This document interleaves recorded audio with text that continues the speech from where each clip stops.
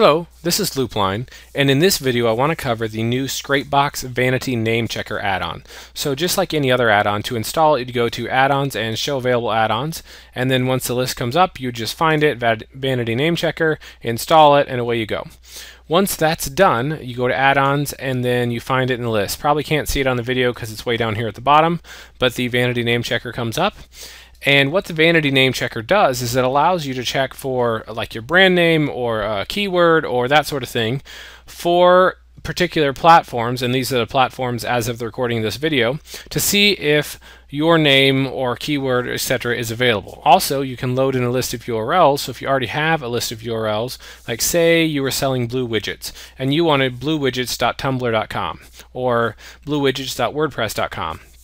This will check to see if that's available. Now say you already had a list of URLs that was like bluewidgets.tumblr.com, you could load that list in and it'll check to see if they're available as well. So it works both ways.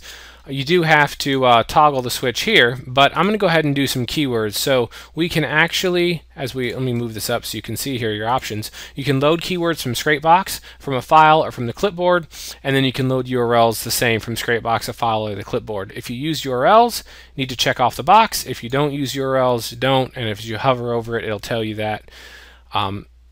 With the tool pop up there, and you can clear out the list of keywords. Pretty basic. Start once we're done.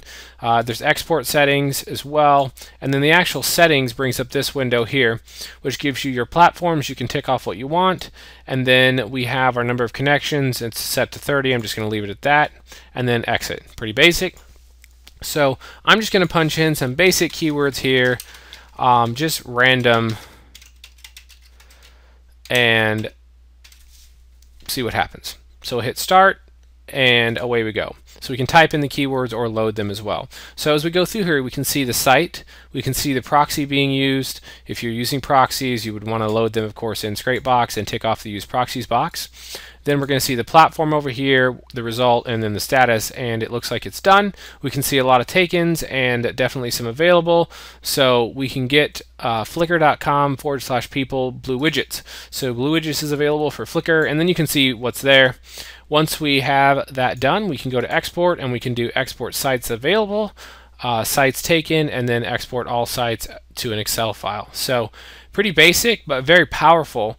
Allow you to gather all of your keywords or brand names across all these URLs that are available, and really go to town and get a great either sites that link to your sites, like tier 1 type sites or tier 2 type sites, or just authority sites that you could put information on, maybe like pre-sales pages or funnel type pages, to that sort of thing, reviews, or if you just want to go out there and make some pages for whatever.